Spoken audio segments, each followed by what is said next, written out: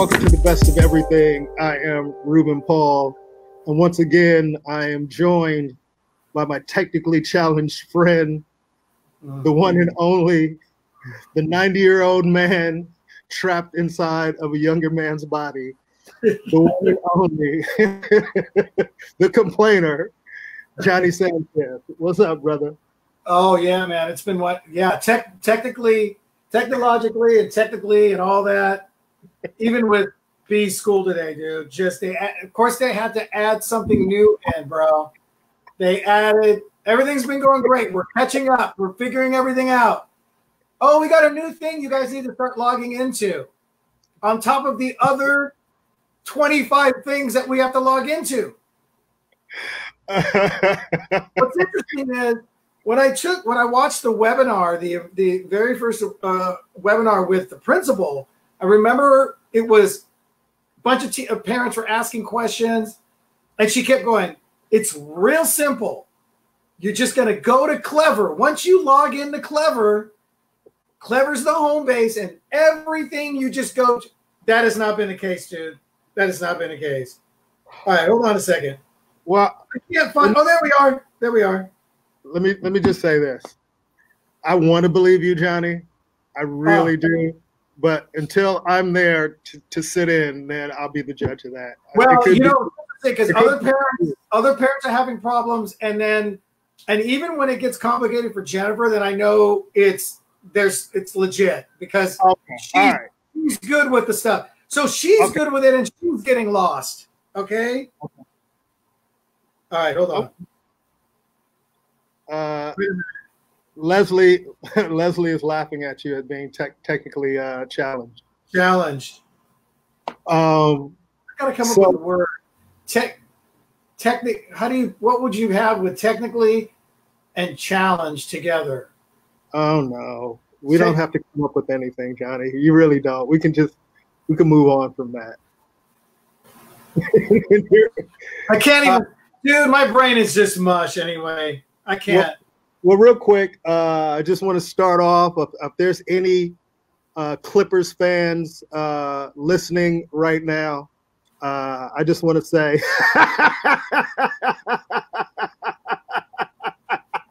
Lake Show, baby, you guys ain't shit. Oh, God. I just want to say that. Our dear friend PK, it was hurt and emotional and crying. I feel for PK, bro. I feel for PK. I don't feel as much for, E. Griffin. Yeah. Well, here's the thing, man. I get people. Whiteheart, my boy, one of the best DJs in the world, starting from scratch. What's up, Scratch? I will say this. There are a lot of Clipper fans in LA. I don't know where they came from. They just appeared all of a sudden. And it's weird. It feels to me like a lot of Clipper fans are Clipper fans just because they don't want to be Laker fans. You know what I mean? Like they just want to go against the Lakers. Like, man, everybody roots for the Lakers. Like, I mean, you grew up in LA, the Lakers are your team, Clippers, But anyway, so Joey Wells, PK, Sully, Eric Griffin. That's right. Same old Clippers. Like they say, Clippers gonna clip. That's exactly what they did. And now the Lakers are 4 games away from going to the NBA Finals in search of their 17th championship. So, yeah. But yeah, so it was. That's what the Celtics are for. I know, huh? But it's just interesting, man. Before this, they started back up with the bubble and everything. Yeah. Everybody wondered, like, oh, how's it going to be? I don't know if it's going to be the same. But you can jump in on this, Johnny. Even with football, even with baseball, even with basketball, I haven't missed the fans at all when watching. Have you? As a matter of fact, I am enjoying it more. Of course you would. Without the annoying fans.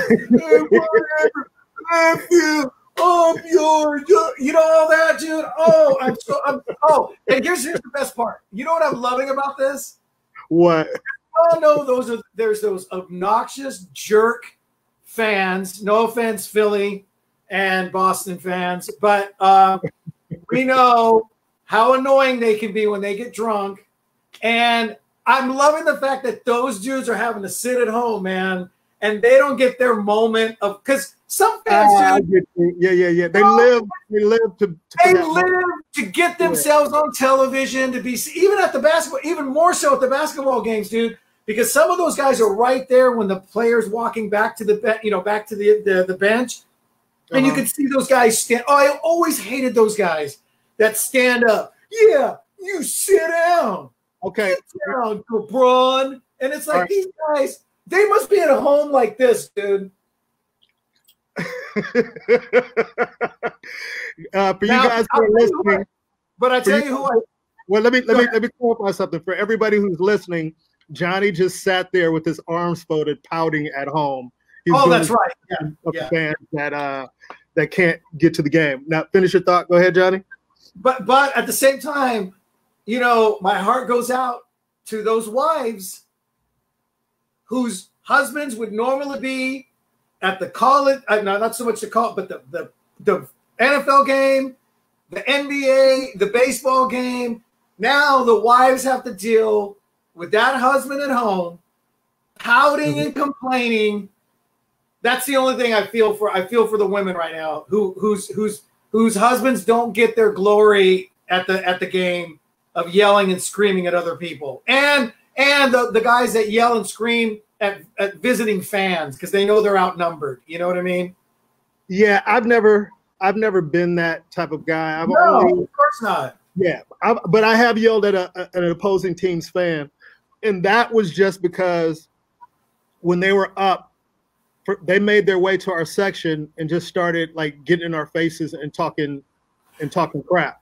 Sure. So when we came back and won the game, of course, it was my time to, give it back. But I just missed that release. Like what when people ask me like, hey, what do you do for fun? What do you enjoy doing when you're not performing comedy?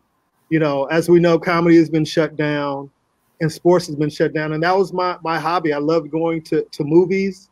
Was a big thing for me. You know, I loved going to movies, and then going to sporting events whenever I can. So it just sucks right now to not be able to just go and have that really, because that was my release. You know, now I'm just trying to find it. So what have you been doing, Johnny? Honestly, like, hey, what up, Renee Garcia?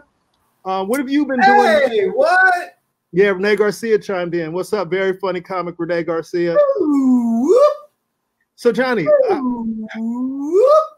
I know this about you, but like, what have you been doing just for you? I know you spend a lot of time for B, but like, do you feel like just? I've had literally no time for anything that I'm not going to really go out. I'm not going to go meet people at a restaurant right now. Going out and meet people used to be your thing. That's right. Huh? Yeah, going out and meeting people and having drinks at a restaurant and things like that, or a bar is my thing. So I'm not doing that. It's funny because Jennifer, they had a welcome to the parents thing last week, and Jennifer did it.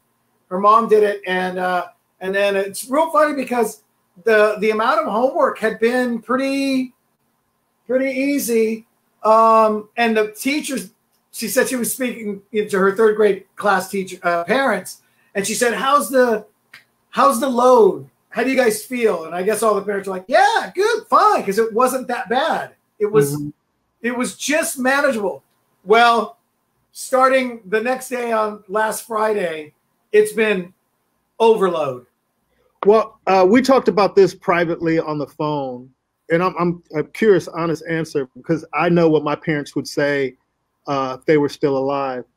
So they give the kids the workload, but what role do the teachers play? Is there any tutoring? Is there no help for the kids now? Is all that gone? Is it all on the parents? Because my dad would be like, "Where are your teachers?" Well, can't they help you? Like, I mean, you can email them, and then like today, if anybody had a little issue and we were B's thing. Also, too, B has a Chromebook, and some people get a good, excellent Chromebook, and some people theirs have glitches.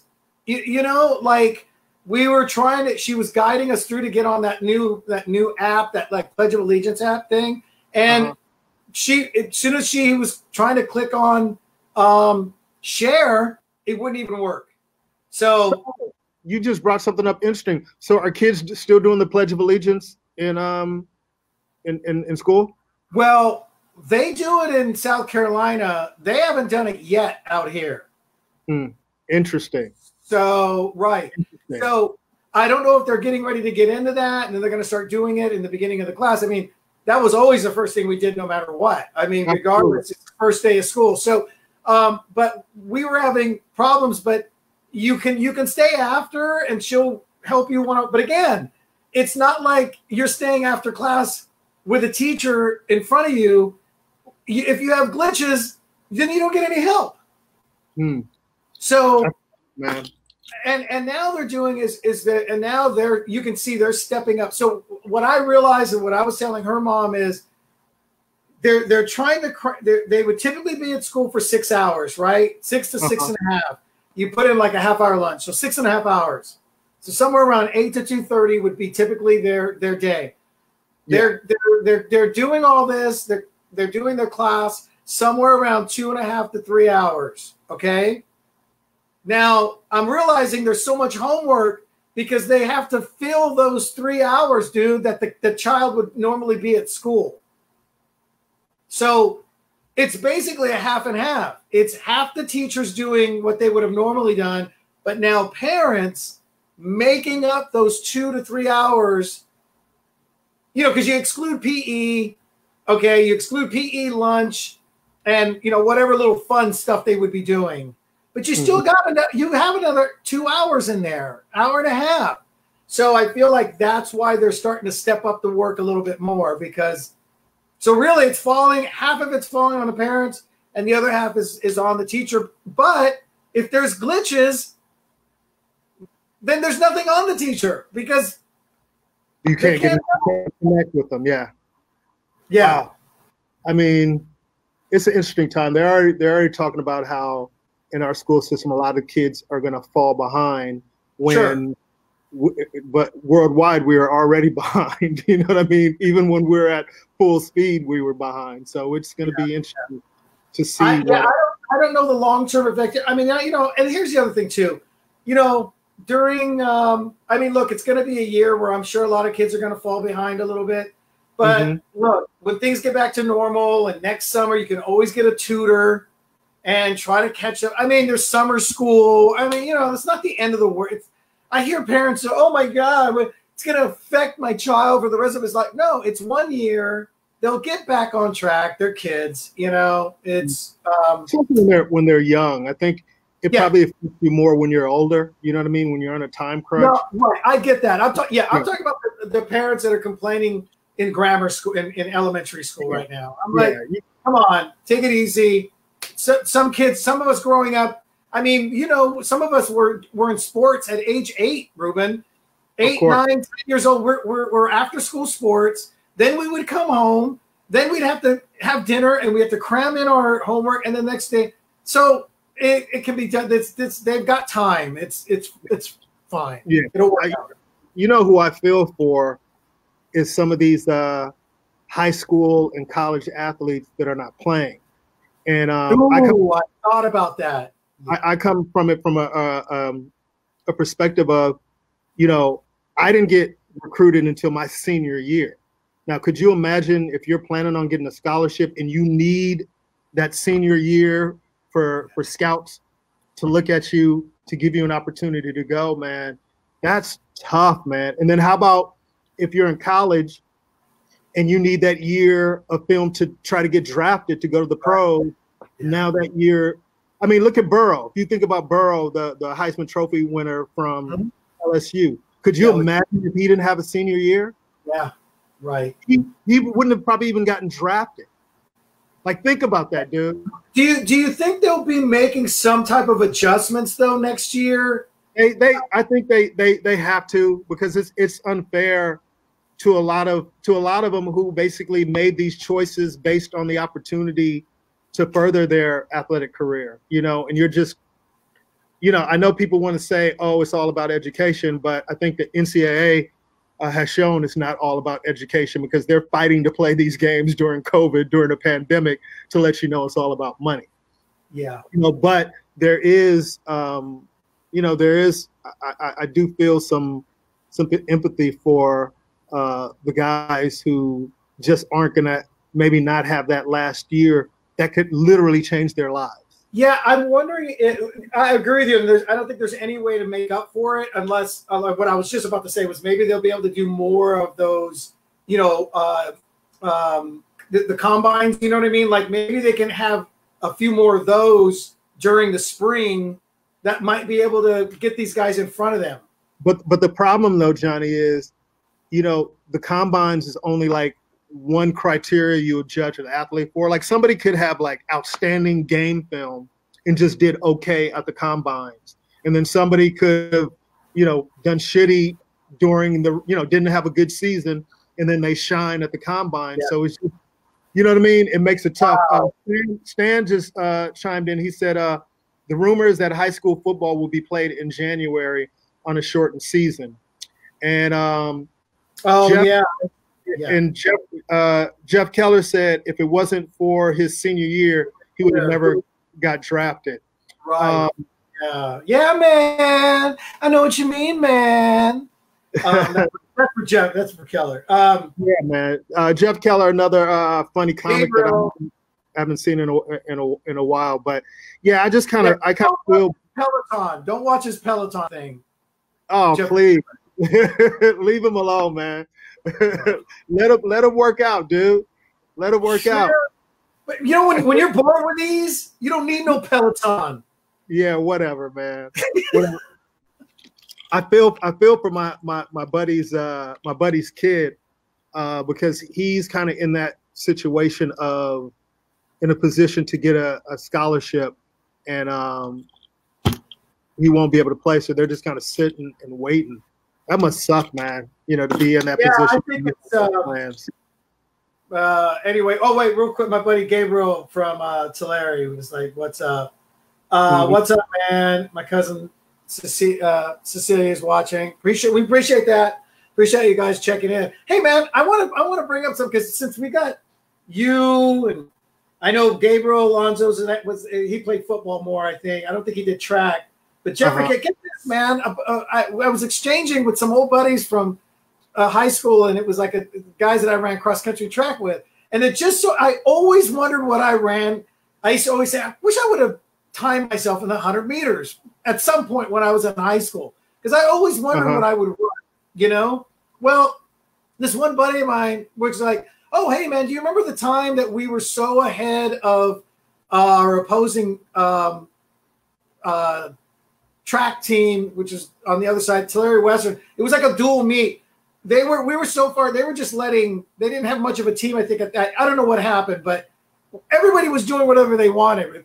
I went ahead and just signed up for the long jump, and I signed up for the 100 meters, even though at that time I was doing.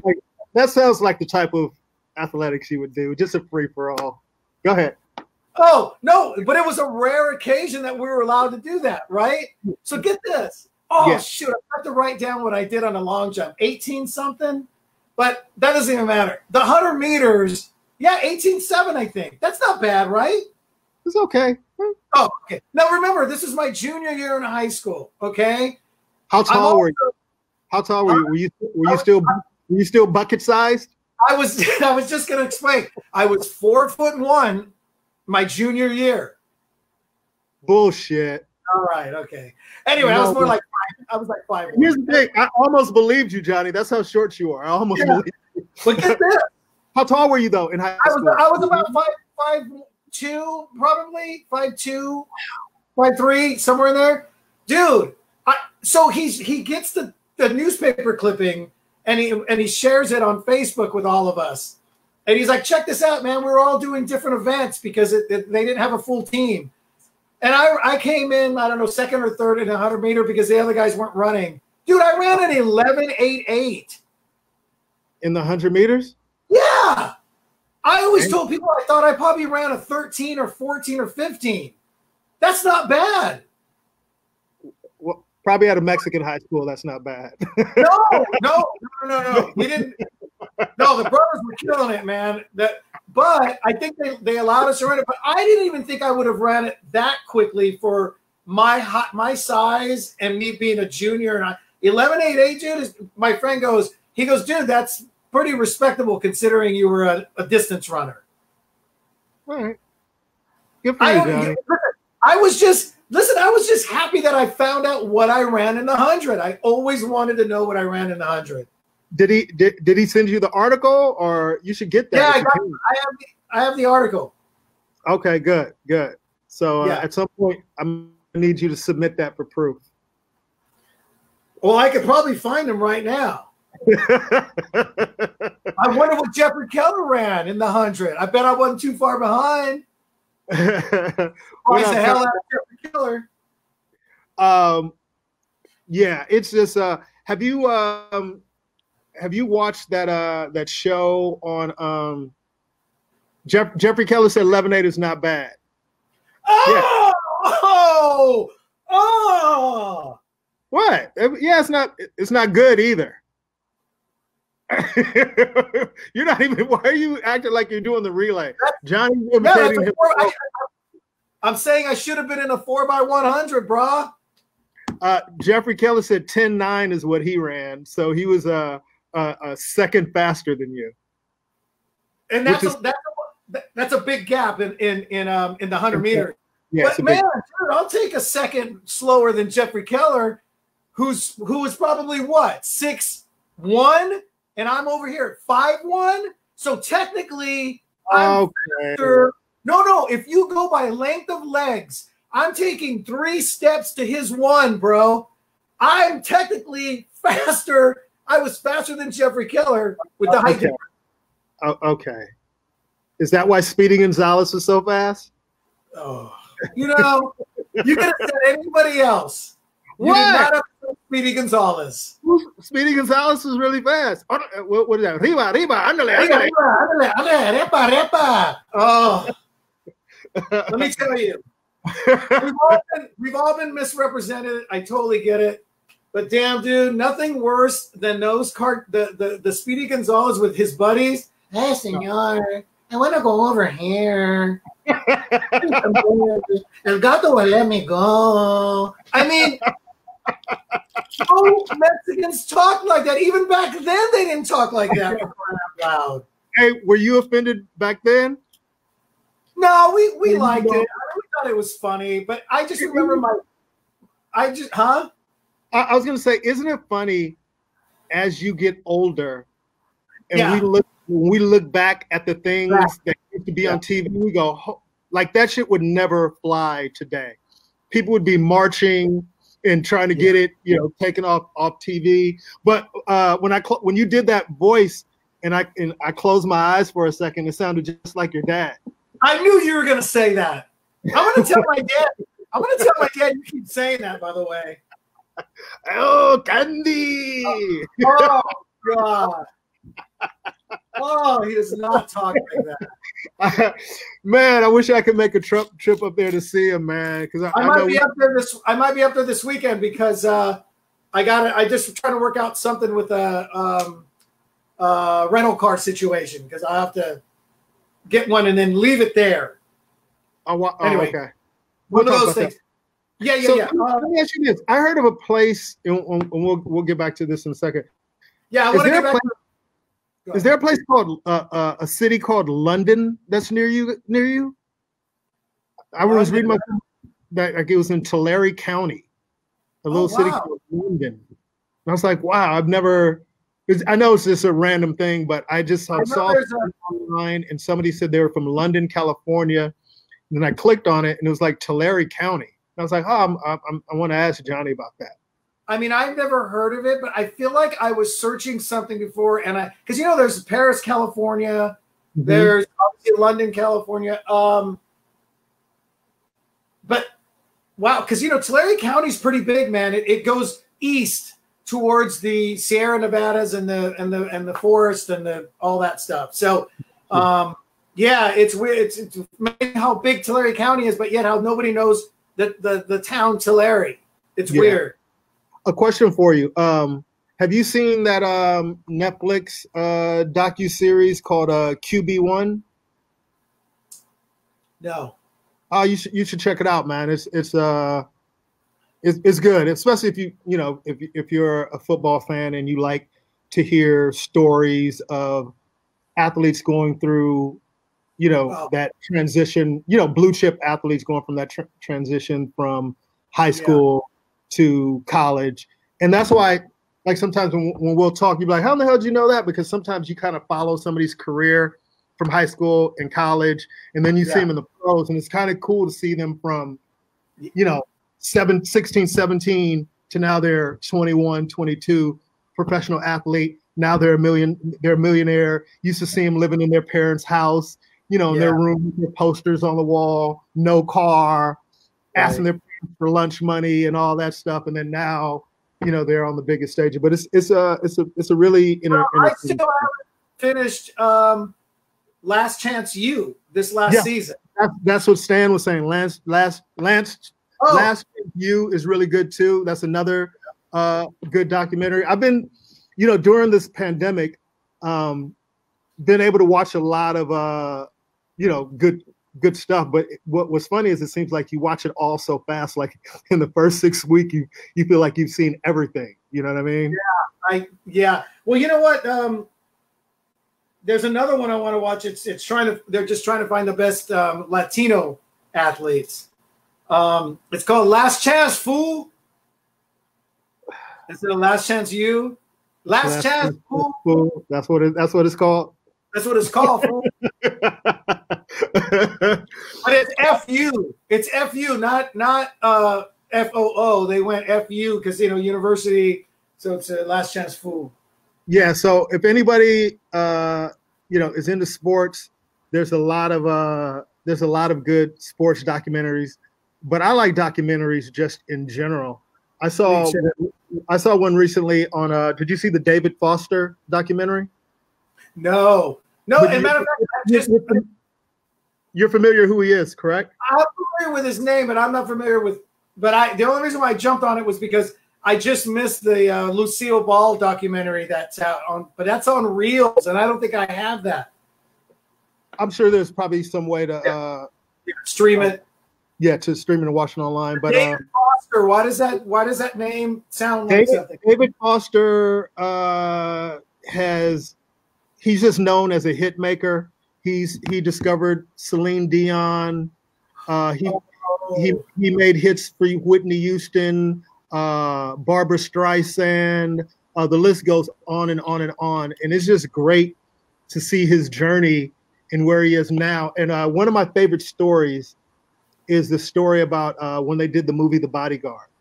And me and you talk about this all the time. Like, and we talked about it earlier in this conversation, how, one decision can like change everything in your life. You know what I mean? Like just one moment, you know what I mean, can change everything. And he tells the story about when they did The Bodyguard with Kevin Costner. He was doing when Whitney did the Dolly Parton remake of I Will Always Love You. Yeah. And just how that came about. I won't ruin it, but it's a really, really, really good story. So if you have a chance to watch, it's on Netflix. If you have a chance to watch the David Foster documentary, it's great.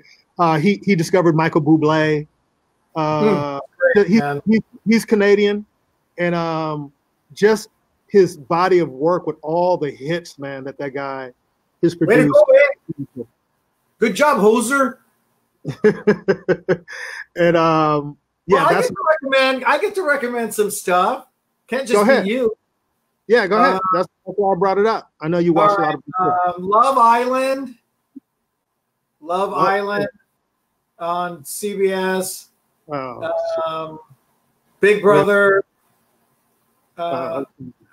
America's Got AGT. Dancing with the Stars, by the way. Dancing with the Stars. I hear you. Humbled, man. Huh? Humbled. Oh, I thought you were going somewhere.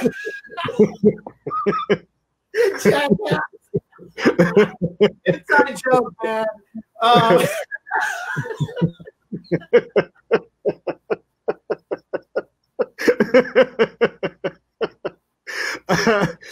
I'll tell you. But you know if Johnny's laughing this hard, it's a good one. Anyway, but I'm going to tell you, man. Hosting, hosting gigs are a lot harder than people think. And I did watch Dancing with the Stars with Tyra Banks, and let me tell you, man, it just showed how quick-witted and funny Tom Bergeron was all these years. Oh, wow. He hosted that show great, man. He was quick. He just knew how to throw things out. And someone like Tyra, she doesn't have that. She's not a quick-witted person. She's not funny. That's not her thing. And so her thing is just like, brutal. You just offended Harry Basil with Love Island. Hey, Harry, I got to call Harry. His name came up, and I need to ask him a question. No, but give some serious suggestions, Johnny, of documentaries you really like. Well, no, I was kind of just joking around. I mean, I can't right now offhand. I can't. Although I'm thinking about jumping on Cobra Kai just to check it out because everybody seems to be talking about it. So, but go ahead, ask Harry because Harry's he'll jump off quick. You gotta ask him now. Harry's probably already gone. He just said Love Island and probably took off, but actually he probably did take off. Oh, I thought you were going to ask him a question right now. Oh no, he just said Love Island, and then I just okay. That's a good documentary. Another one that I enjoyed is the Nile Rodgers documentary. Oh, now that I'd like to watch. You're familiar with Nile Rodgers, correct? Yeah, the musician. Yeah. Just so many hits, and then when he was in the group Chic, they're the ones that did the song "Oh Freak Out." Yeah, and it's crazy because when you're listening, what's cool about these documentaries? Basil said he's still here, and he said Happy Feet 1 and 2 is great. Harry, I'm gonna call you. A mutual friend of ours is looking for a comic, and you might be able to help find them. So as soon as I finish, I'll be calling you. Lionel B just chimed in, East Oakland in the house. We're talking about documentaries, good documentaries, and I just mentioned the Nile Rodgers documentary is great, and also the David Foster documentary is really good. I enjoyed the AC/DC documentary, which allowed me to be more knowledgeable about AC/DC than Johnny. I also hold on. Harry Basil says, I'll put it up. Oh. He goes, I heard Ron Howard's new doc, Rebuilding Paradise, is supposed to be awesome. Okay. Oh wow. I didn't even know they had one on. Oh, I'd love to see one on Ron Howard, man. That's gotta be great. Yeah. I don't know. I lean more toward I love music documentary just because when you're watching these, and especially a lot of these artists were really hot when we were younger, it's kind of cool to listen to someone go, oh man, he produced that, he did that song, and then just how music was made back then, with the live sessions and live musicians in the studio and all that stuff is just kind of dope to watch. Yeah, the Jeffrey Keller said the Jeffrey Epstein doc was good. I think a lot of us have seen that. Have you seen that, Johnny? The Jeffrey Epstein doc? Okay, which now, is there more than one? Because I feel like I've seen, or am I just watching the Dateline ones and all that? No, there's one on Netflix. Oh, okay. That's a full one that you should watch, and it's kind of what everybody's been talking about. That's the main one that everybody has been talking about. How did Lionel B enjoy watching the Las Vegas Raiders? He enjoyed it because Lionel is an original Oakland Raiders fans. You know, he went when his Well, dad. That's why I'm asking, Ruben. There was a purpose for that. I'm answering for him because he's not in this chat. Yeah. Well, I'm just gonna tell you. Let me explain. So he's an original Oakland Raider fan. So you know when they left the first time to go to LA and now they're in Vegas, is really no difference for him. You know what I mean? Like he's already been hurt by them once. Right. I keep forgetting. Everybody, I keep forgetting. I'm an Oakland Raider fan. Ruben became a LA Raider fan. He wasn't an Oakland Raider fan. They came to LA. Here's the thing. I mean, when they were, I was a fan of them, but of course, when they were here, because I wasn't going to root for the Rams. I just, for some reason, the Rams. When you were young? Never. Oh. Never a Rams fan. Never. Okay. So when the Raiders moved here, that kind of solidified it. Because, you know, you're going, as a kid, you don't know. A lot of times you root for who your parents root for, you know? So I came from a family that had no rooting interest. Like my dad didn't have a team. My mom didn't have a team. You know what I mean? Coming from Haiti, you know, I wasn't like, you know what I mean? It wasn't like I rooted for the Haiti Giants. You know what I mean? It's like there was no, you know what I mean? So I kind of had to find my team, and the Raiders. I think they would go with machetes. I think it would be the Haiti machetes. Yeah, my dad had one. Lionel said he won't say Vegas though. He'll just say the Raiders. Yeah, that was actually, I have to admit, the one thing that was annoying me on this first week of the NFL was the announcers going, even on a recap, you know, they go, we got some scores to show you, and then it's like so-and-so car passed to so-and-so, and Las Vegas is up by, and I was like, oh, why are they saying Las Vegas? Just say Raiders. There's no way.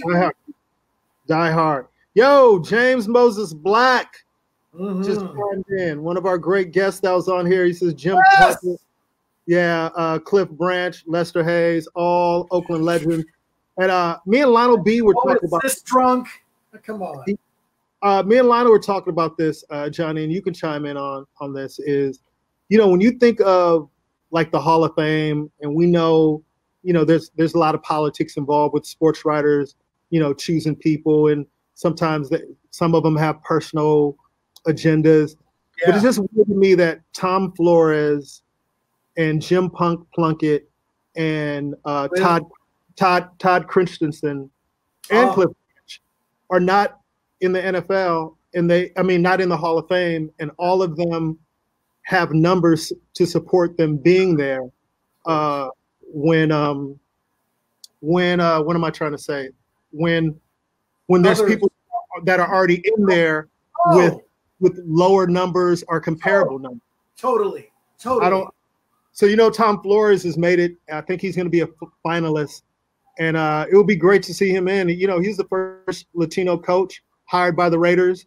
The Raiders have been always at the forefront in diversity. They hired the black coach, black Latino coach. The Raiders have always had black quarterbacks, Latino quarterback, women executives. You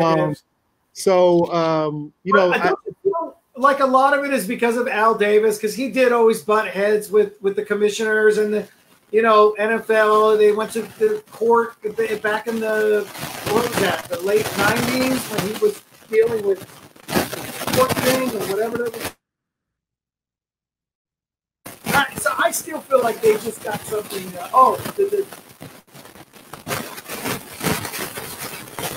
We're dealing with a little static right now.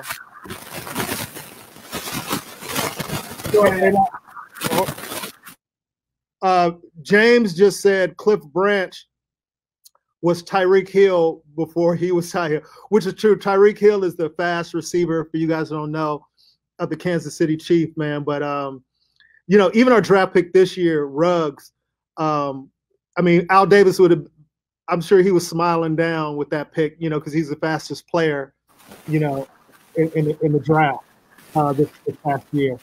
Joey Wells just said, as soon as you stop talking about the Raiders, I'm off of here, because I've been killing them on the Clippers. Joey Wells is a Clippers fan. He won't return my text messages. He claims he can't read them. But anyway, we're gonna keep it to the Raiders. But I just hope Tom Flores gets in, man. He's getting up there in age, and I think he deserves to get in. Like they put Stabler in after he died, which was wrong. Brandt, needs to be in. Like there's some Raiders that deserve to be in. And me and Lionel was talking about this also. Was if it wasn't for the Pittsburgh Steelers, could you imagine how many Super Bowls the Raiders would have? Because most of the time, we would lose to the Steelers in the championship game, and then they would go on to win. So we would have at least 5 right now, But yeah, it's just interesting. Go ahead. Joey Wells said his phone is broke. Of course he did. And Leslie Saban just said, since when do I play the piano? Leslie, I just got the piano flown in. I had some extra money, so I just ordered a grand piano and had it flown in a couple of months ago. So, I got John Legend gonna fly in and give me some piano lessons in a couple of weeks. I'm throwing a little extra cash, to come. Now, Stan Felton keeps bringing up the New England Patriots. Stan, this is the wrong podcast for you to be talking anything Patriots, even though, Johnny, you're going to be shocked what I'm about to tell you. Are you ready what I'm about to tell you, Johnny? You're about to be happy to see Cam Newton do well and the Patriots win. Man, you really know me. I know you. Yeah, brother. But think about it, Johnny. Like, let's really think about it. Cam Newton, a former NFL MVP, no one wanted him. You know what I mean? And he's playing for $1 million, dude. There's backups in the league making way more than $1 million. James, I got a Liberace piano. I do root. That's hilarious. I do root for Cam Newton. One, because he's in an underdog situation now. Yeah. And we've debated this. I think a lot of the Patriots' success, not saying Tom Brady isn't a good quarterback. We all know he's a good quarterback. But we all do know that Belichick has a system, and he's won with every quarterback that he's had. So it would be great to see Cam Newton thrive when everybody kind of, like the Bears should have picked him up. There's so many teams that you go, really? Cam Newton was available and you didn't even go after him? Like, that's just weird to me. So good for Cam Newton, and I'm happy for him, and I can't believe that I'm rooting for him. But it's kind of like, I will say this, it's kind of like when Kevin Garnett and Paul Pierce and Ray Allen were with the Celtics. And I remember Patrice O'Neal used to say, yeah, man, I root for the Black Celtics. And that's how you kind of feel, man, sometimes. And especially that was my next question, because I think if it was his name was Cam Nunez, you wouldn't be as excited about it. Yeah, I would. You know what I want to see one day, Johnny? It would be dope to see like a full Chinese quarterback on an NFL team. You know what I mean? Or you know what I mean? Like just other races. Could you imagine like an Indian, like a full Indian quarter? What would his snap count sound like, Johnny? What would he sound like? Oh, that's right. What was I used to do? I almost feel bad about it. Johnny, if I'm gonna be the straight guy when I set you up, man, you gotta finish, man. I have to remember what it was. I used to do it. How did I? Oh no! Wait a minute. How did that go, Ruben? I forgot it already. Remember? Yeah, the performance so long, Johnny. For you guys listening, Johnny used to have a joke where he used to make fun of how an Indian would sound at quarterback. I think it was a riff, Johnny. I don't think it was a full bit. I think it's something you used to just riff. It became a bit. It became a bit. Yeah, that you can't remember. Thank you. No, because I remember Raj would give me a hard time. Raj Sharma. Uh-huh. You think he's Indian or no? You Indian or no? That's so racist, man. But the reason why I don't want to remember that. I'm going to bring it. I have to bring it back. But I see there was yeah. James just said Jeremy Lin, and that's the same type of effect that I think a quarterback would have in football or at any position really. Because remember, everybody went crazy. Yeah. When Jeremy Lin came on the scene. Yeah. And he played great, man. And I'm glad he ended up making a lot of money from being like a walk-on player and just coming out of nowhere and then having that year and then earning the big contracts. I was happy for him, man. What and was his nickname? Was it Lintast? Wait, what was the thing? Lin Sanity, they used to say. Lin Sanity. That's it. Yeah, Lin Sanity, which is great. But yeah, it would just be great to see. But it's a cultural thing because in a lot of countries, they don't play American football the way that we play it.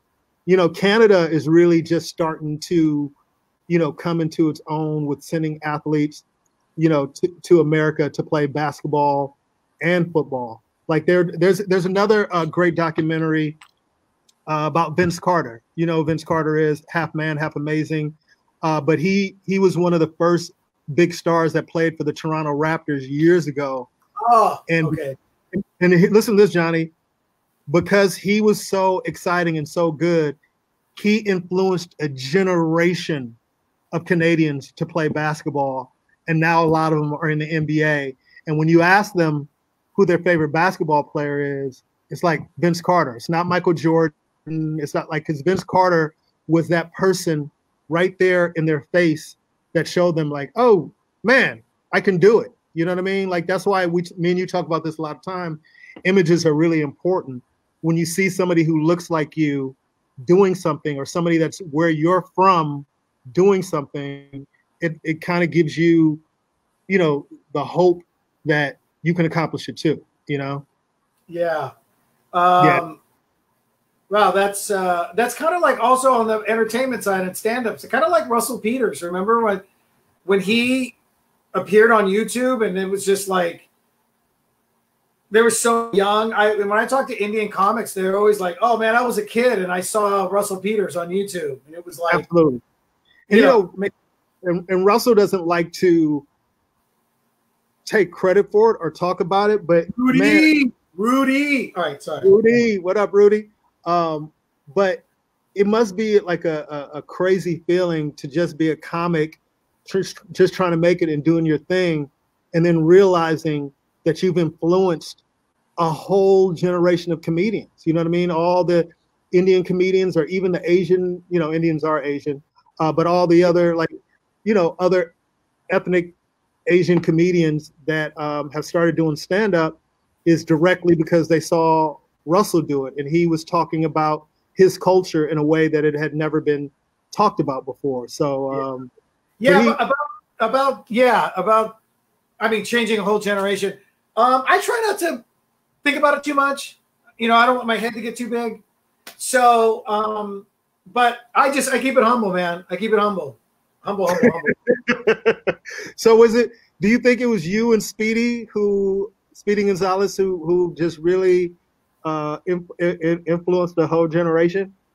Well, I think, he influenced a generation with, I don't know if I can run over there, but Mr. Gato. But then I came along, and then there was Mexicans who saw me talking like this, and then some of them were like, wait a minute, I can talk like that? I don't have to go like this? And look at what I created. Whole generation of even guys like Rene Garcia. Rene Garcia wouldn't be talking the way he talks if it wasn't for me. Oh, please. So, oh yeah, I might have to cut out like. How about Freddie Prinze? Was Freddie Prinze an influencer you or no? Yeah, I love Freddie Prinze. Did he influence you in a way where you saw him? Like we talked about this before. It's not like you had a stereotypical Mexican upbringing, but was there any Latino performers that inspired you coming up? Whether it be Paul Rodriguez or Freddie Prinze or George or any like that. I mean, Paul and yeah, because Paul was a little bit like he really started hitting in the 80s. See, Freddie Prinze was earlier, and his was really the series Chico and the Man. I didn't really hear Freddie Prince's stand-up until later when I was thinking about getting into comedy. And then when I heard his comedy, I was like, oh my God, I love this guy, man. Like he was the Puerto Rican Richard Pryor dude. That guy had a lot of talent, man. A lot of talent. Could do voices and characters and, but when you're a kid, but we love Chico and the Man, but you know what's funny? Nobody knew what he was. Like we just were like, my dad just thought there was a Mexican guy on TV. Yeah. Where, he's Puerto Rican. Same with Eric Estrada. We all thought he was Mexican. He's Puerto Rican. But it wasn't that specific back then. But then when Paul came along, it was very like Paul represented Mexicans because Paul would say it. Paul would always say he was Mexican. I'm Mexican then. Remember, he carried the Mexican. And I carry the Mexican Express card. And then he'd pull out the switchblade. Yeah, I remember that. Yeah, so Paul specifically really told everybody, I'm Mexican, I'm Mexican. With the other guys, they didn't really talk about their heritage. We didn't know. I mean, Freddie did, but he didn't talk about that on the show from what I remember. And Chico and the Man, you know what I mean? What's interesting is, George is on record saying that Freddie Prinze was a huge influence for him, even to the point where, he befriended Freddie's son, Freddie Prinze Jr. And obviously Pryor. But I just remember watching, what was it? It might have been Evening at the Improv or Comic Relief. Or Spotlight, VH1 Spotlight or something. And seeing Paul Rodriguez and just going, just thinking that was really cool. You know what I mean? And then later on, meeting George Lopez and seeing, because when I first saw him, I think I saw him, it might have been on Arsenio. But then when I saw him, I think it might have been after the Arsenio performances, his comedy was way different from when I saw it on Evening at the Improv. And he took the Mexican Chicano route, like I'm just going to talk about being Mexican, where Paul remained mainstream, basically from a perspective of, I'm Latino, but I just happen to be Latino, but I'm just telling these jokes. Yeah. Where George really dug into that Mexican American experience. But look at both of the impacts that they've had in such a short time. I mean, it's only 2020, and they started in the 70s, man. And look at all the comedians who have come after that in an art form. I wonder if we should do some research and find out, were there any Latino comedians before Paul and Freddie? Or were they like the pioneers? Think about that. That's really recent, man, if you really think about that. Yeah. Like you mean in the 50s and 60s, were there any? Yeah. Were there any, like Latino, like doing comedy in America, like the traditional. Yeah, right. In America. The American style of stand-up, That's Rudy would know. That'd be a good question. We should get Rudy on here. It'd be great to have Rudy on here too. I gotta reach out to him. Yeah, man. We have so many. I feel like comics that I think we could, get on here, and that would be. Rudy might know that, man. I don't know. I mean, I knew the guys when I started. There was there were these other dudes that had been doing it way before me. Raul Martinez, Dante Garza, Johnny. What was Johnny Rojas? Renee Sandoval. I mean, these guys were already, they were around, they had started around the same time as Paul. I mean, they were in there somewhere, maybe a little after, but they had put their time in, man. So there was a lot of them that didn't hit that big, unfortunately, James just said Desi Arnaz. Now Desi didn't do stand-up, did he? From what I know, he was not a stand-up. He's a musician, and then he ended up on creating the show with Lucille Ball. So I don't know. And he was great on that show, by the way. He was fantastic, man. I thought he was absolutely great. Oh, they both were. Oh, of course. She goes without saying, but I don't think he gets a lot of the credit. Yeah. Yeah. Hey, that was crazy for a guy who was a Cuban immigrant to have a show on TV, dude, with an accent like that back then. Yeah. I mean, it was groundbreaking, and you would have thought that would have continued for Latinos in television. Isn't it sad that it there's always an exception to the rule. We deal with that a lot in Hollywood, where we kind of they kind of set forth this criteria that everybody's supposed to follow. Oh, yeah, I see what you mean. Yeah. You know what I mean? Like, you have to do this, or no first-time writers, and no leads can be a first-time actor, or no this or no that. But I mean, kudos to the people out there who just go with their gut and hire the best people and go for the best projects, because everybody has to be a first time at some point. And, a lot of times when you're going through whatever checklist, you're still losing on that checklist anyway. So why, if you're going to go down, why not go down because, me and you have both been in situations, and I know I've lost out on a couple of parts just because they wanted to go with somebody, with a little bit more experience or had more exposure or whatever. A bigger name. That's what I'm saying, a bigger name. And then the show flops anyway. It's like, who knows, man? Maybe that show could be the next, star-making vehicle for. I want to say one real quick. We did a I Love Lucy sketch on Mad TV, and I was so looking forward to it, Ruben. I'm not the best at impressions, and Desi Arnaz was not one that I had ever done before, but I remember working on it. But here's what happened. I went on the road. We had a break, a week off or something, and I went and did the road, and I came back, and that was Wednesday through Sundays. Remember how that was? So doing 7 or 8 shows, whatever, and my voice was so shot, dude, when I came back, like lost my voice. So I'm so bummed because in that sketch, I don't sound anything like Desi Arnaz. Really? Even like I was trying to talk, but you could hear the rasp in my voice. I remember that because I taped every episode you were on. Thank you, because I was your friend. You taped them, you just didn't watch them. I watched every episode of you on Mad TV, even though you ghosted me while you're a cast member. But we'll talk about that another time.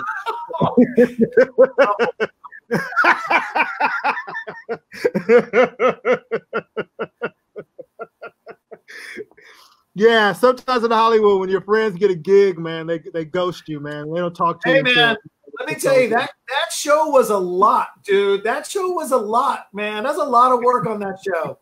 People don't understand, man. I'm just messing. You still call me back. With you.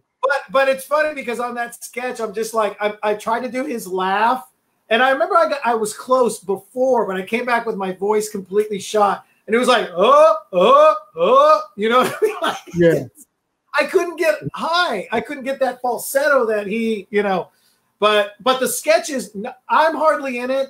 The guy who plays Fred, he did great. Matt Bronger, which is funny because Matt Bronger is like 6'4", and he was playing Fred.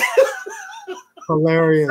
But he was great. But we were in a little scene we leave. But man, Nicole Parker and Krista Flanagan, dude, as Lucy and Ethel, killed it. And it's really risque. It's them two being totally risque back then. They killed it in that sketch, dude. They were so good. So good. Well, what's interesting is like growing up, we know watching I Love Lucy was all reruns. And isn't it funny sometimes when we look back at these shows, Johnny, and we find out 2 seasons, 3 seasons, 1 season. You go, what? I thought they were on here for like 10 years. And it'd be like only 2 seasons, and we just see the episodes over and over. And I think I Love Lucy was 6 seasons, if I'm not. 6 seasons, but get this. 1951 to 1957, only because I was just, I knew some of this, but I was reading up on her documentary. I mean, we all know it's been running in reruns since it ended in 57. But I didn't know that they were running reruns after the very first season of 1951. So it has never stopped running reruns. I Love Lucy they show it. How many countries worldwide, dude? It's like, I know. Didn't I hear something? And you might know this, but didn't they renegotiate their syndication deal or something later on? I mean, that would not surprise me since they started their own. I didn't realize this when they started Desilu Production. It was because the studio that they were working out of that gave them their first shot was EKR or something, or RKO Studios. Well, they bought that right after they finished their series. They bought that studio, and that's when they started, Desilu Productions. So it might have been that they redid it because if you look, Desilu Productions is on all of the episodes. Mm-hmm.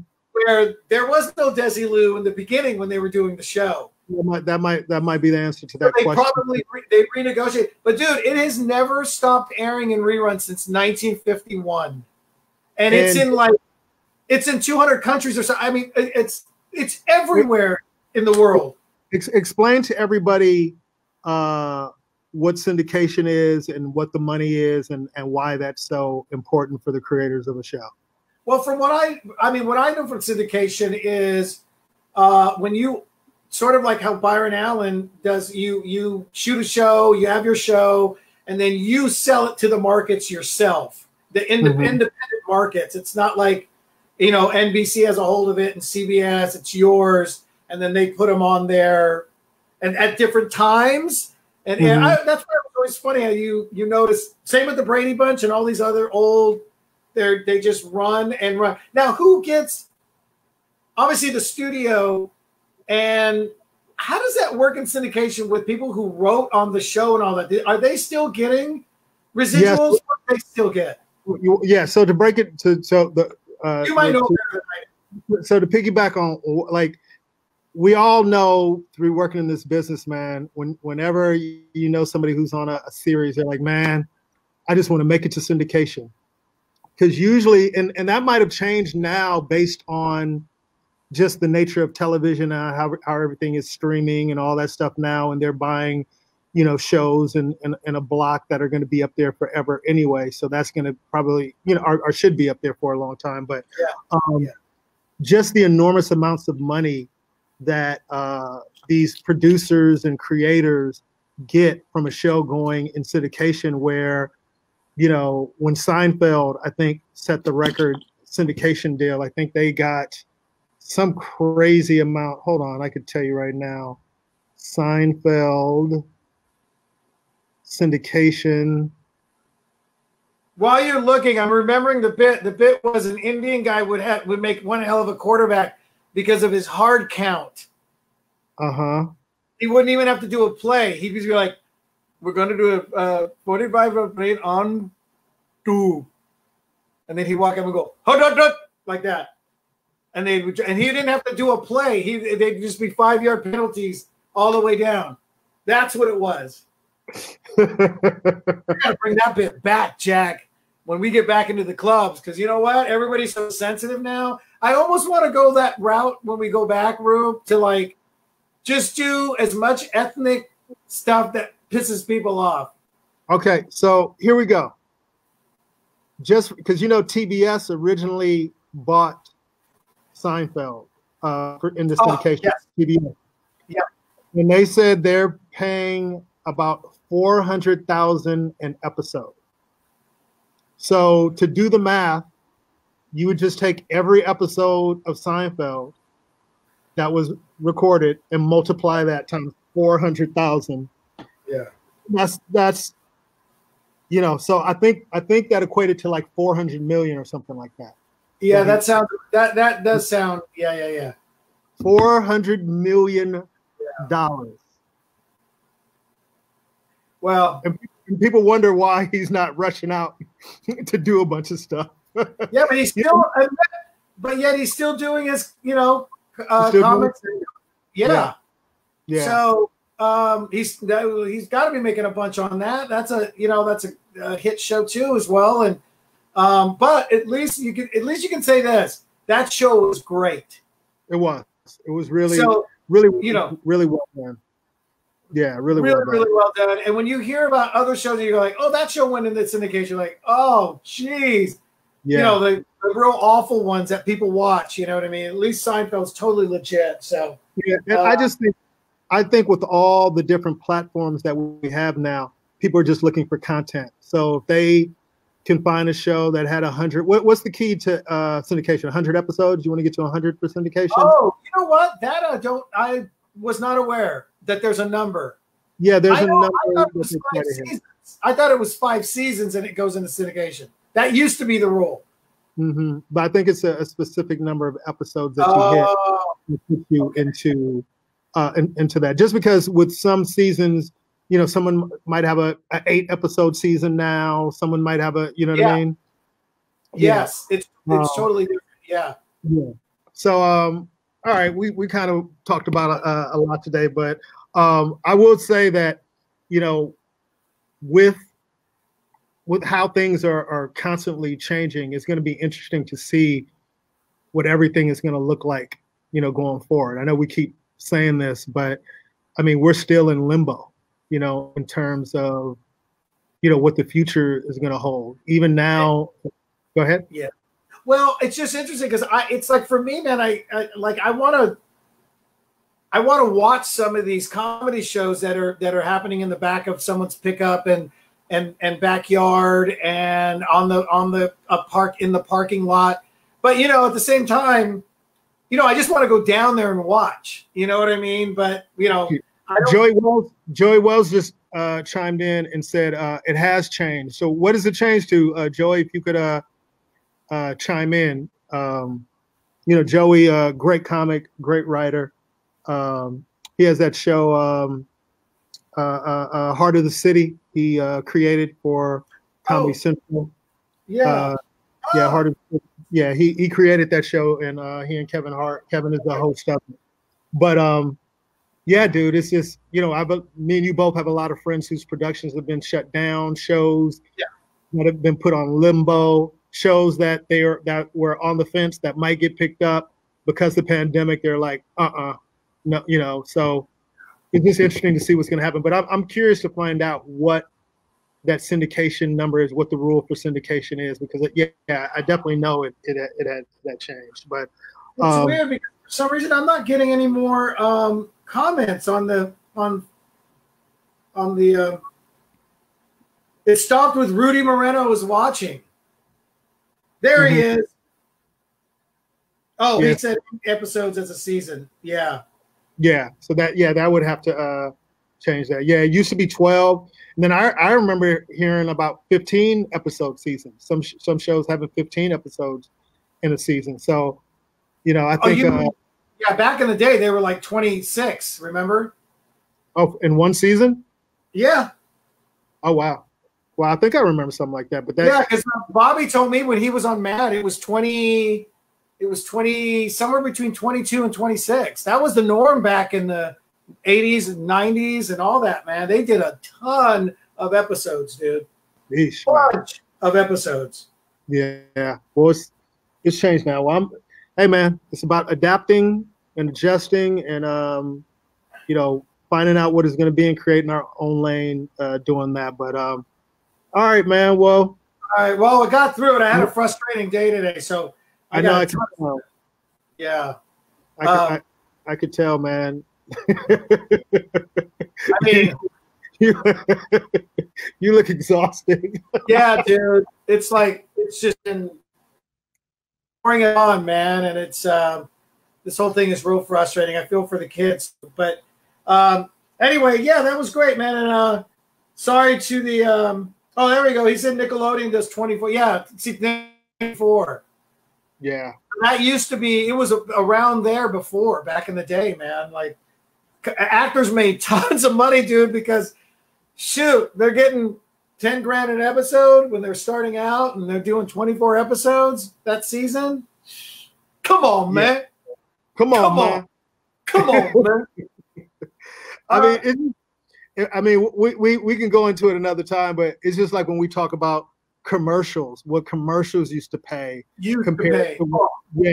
Compared, you know, I know we both know people who have bought homes off of commercial campaigns. So not saying you can't make great money now, but it used to be way different. And now they do those buyouts where it's like, here, they're going to pay you this much. Mm-hmm. And they just run the hell out of it. And you look and go, oh, man, like residual wise, that would have made a killing, you know? Yeah. Thanks, Stan. Yeah, thank you, Stan. Thank you to everybody who listened. We got to get out of here. We're at an hour and 10, man. I mean, man, I didn't think I could carry you that long. Making it 30 minutes. I didn't think I can carry you this long, man. I'm glad I made it through it. So let's. I don't have time anymore, man. We got to make it 30, okay, bro? Oh, whatever, man. He said go past. But again, people, thank you for listening, man. We appreciate everybody. Once again, tell a friend. You can find us on iTunes, Google Play, Spotify, wherever you can find a podcast, you can find us. And then you can also find us on my YouTube channel. And you can subscribe there and watch the episodes there. But once again, man, thank you guys. And we out. We out. Till next week. Ruby motherfucking Tuesdays. This show is all about diversity and bringing everyone together.